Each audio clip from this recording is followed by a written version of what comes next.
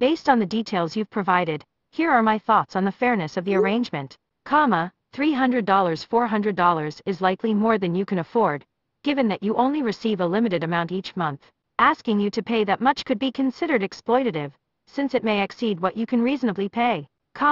You would be reasonable to only clean up after yourself and not do general housework. As a tenant, your obligation is generally only to keep your private space clean. General house chores are typically not required unless explicitly agreed upon. The homeowner may have good intentions in taking you in, but the suggested rent and housework requirements suggest she does not fully understand your circumstances and limitations as someone recently homeless.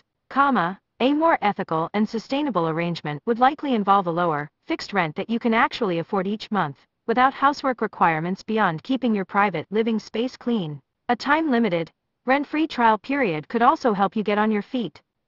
It would be worth communicating openly and honestly with the homeowner about what you can reasonably afford for rent and what you're comfortable doing in terms of chores. Explain that as someone recently homeless, you have limited funds and are still getting back on your feet. See if you can negotiate a compromise that works for both of you. In summary, while the homeowner's intentions may be good, the suggested rent and housework likely exceeds what is reasonable for your situation. Open communication, seeking a lower fixed rent that you can afford, and limiting chores to only what you feel is fair could help create a more ethical arrangement if the homeowner is willing to compromise and properly consider your limitations and needs. Hope this helps. Please let me know if you have any other questions.